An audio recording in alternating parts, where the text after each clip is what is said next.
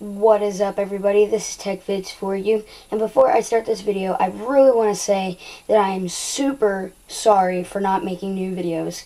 This is basically because I have been really busy with my school and like homework and everything, and my finals are coming up, so I just wanted to try to make this video just to catch up with my videos, and I will be doing more of them during the Christmas break.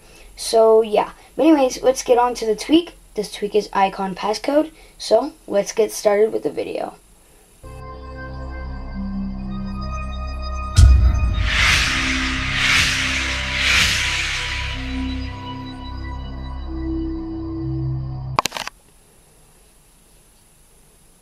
So what Icon Passcode basically is it lets you put passcodes on your applications.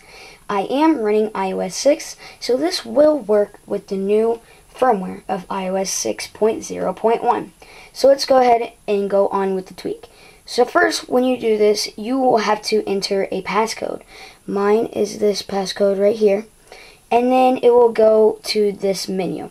It says Lock App Switcher, Locked Applications, and Change Passcode. Locking App Switcher is basically you lock the app switcher to like delete the running apps. And then the other one is Locked Applications, and this is where you actually lock all your applications.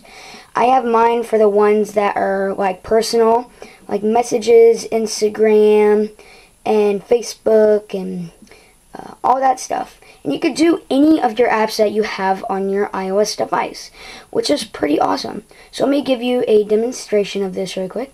Let me go to my Instagram, and right here it says the passcode. You could tap to cancel, or you can actually put in your passcode. So I'm putting in my passcode, and there we go. Instagram is up, and it's running well. So that is what this tweak basically is. If you like this video, please comment down below. Please like this video, and please subscribe. It helps me out a lot, and I will make more videos. I promise you guys this. I have just been really busy, and that's basically it. So, thank you guys for watching, and peace.